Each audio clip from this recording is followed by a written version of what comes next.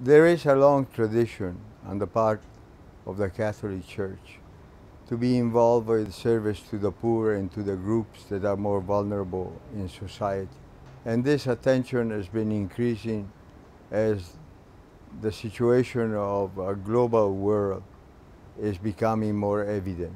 Pope Francis has insisted to create a mentality of inclusion, to build bridges and not to build walls, to communicate, to be open and to welcome and to assist everybody who is in need.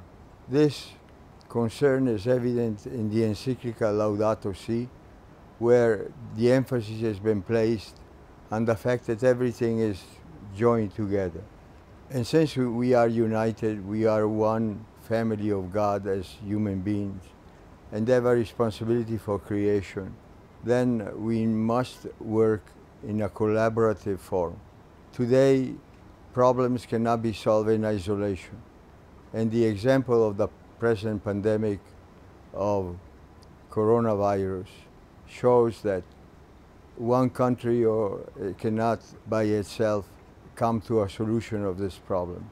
We need to collaborate, to look for a joint effort so to make this world a little better.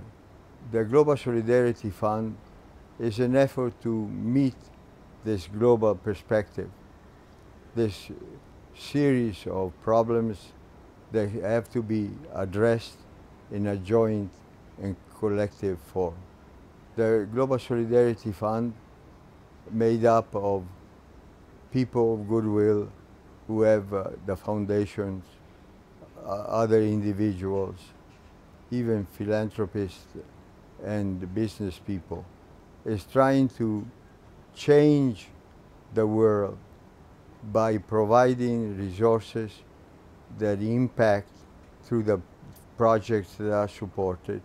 I am very happy to be associated in a small way with this effort of making our common home a home that is welcoming, that is friendly, that is attentive to everybody. It does not exclude anyone, but it tries to reach out and serve as many people as possible.